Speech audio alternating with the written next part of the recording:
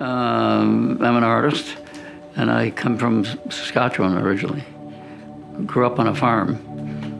Well, when I first went to university, I majored in English. And then I took an art class from Otto Rogers. And I thought, shit, that's what I really want to do, because I always liked to draw and stuff when I was a kid.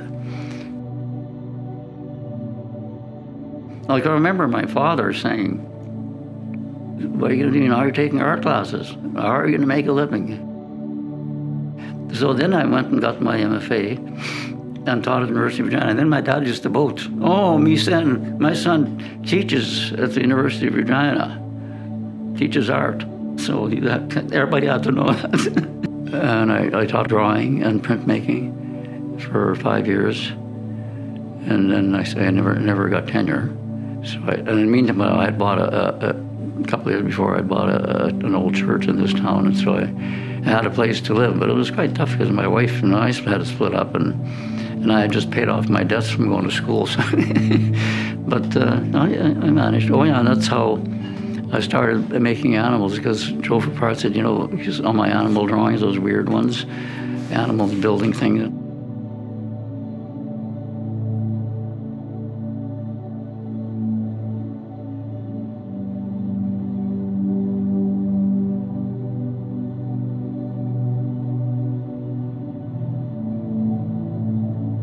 Oh yeah, the duck boat, and then the big gopher, and the elephant was made out of lumber that was donated, and we worked on it. And it was like 25 feet high with a long slide.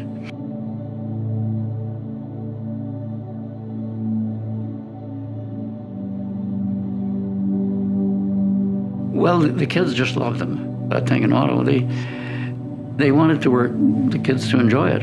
And boy, were they ever good. Like they were, let's see, 10 years old maybe.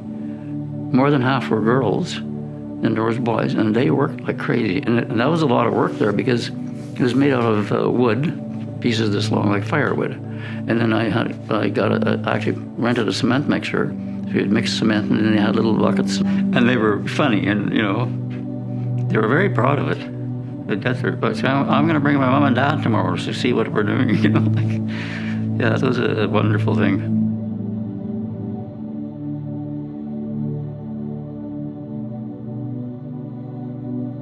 Well, I grew up on a farm, and both my mom and dad loved animals, wild animals. In spring, deer would come there, because that's the first green grass that was around. The wild grass wasn't up yet. Loving it. Well, and you have tame animals on the farm too: horses, cows, calves. Calves are always exciting. Here's a newborn calf. It was fun. Maybe see around here there are animals that are not even here anymore, or not have long to go because of climate change and whatnot. So, I guess. I would hope that people look at that and they would say, well, the animal's endangered. But it's for me too. I'm doing something, making myself feel better, you know, about that.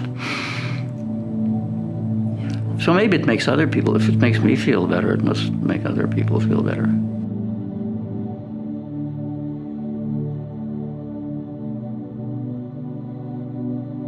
We lived in a street right across from the hospital. Anyway, that's where we lived. We bought a little house there. So the studio I had there was in the basement, but that wasn't as nice as this. It was smaller, but it was a place for me to work. Well, I taught at the University of Ottawa. I taught drawing, a couple classes, and later on I taught at the Ottawa School of Art. Look at my work. That's the best way to get to know me, I think. But other work. So when it's all there, like what? I don't think I hide anything. Right?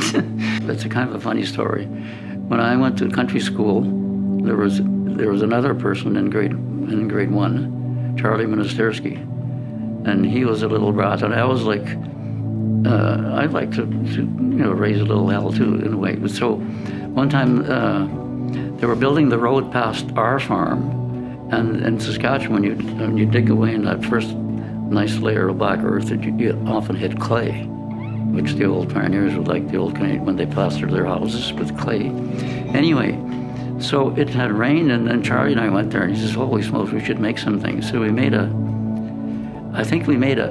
it's supposed to be a bull mounting a cow, And then we just made a huge penis, about 4 feet long, out of clay. And then it had gotten very hot, so it really bakes it. It stood there all summer.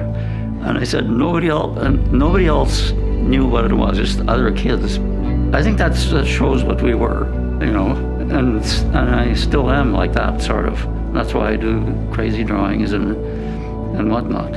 Well, I guess you could say I can't stop, you know. I just like it, and it's when you're younger and you're sort of learning to draw and whatnot, then it's maybe not quite so much fun. But when you're older and you know what you want to do, it's and I like working every day. You know, it's just part of my life. What did I say? Well, you know, it keeps me happy. You know, it keeps me going.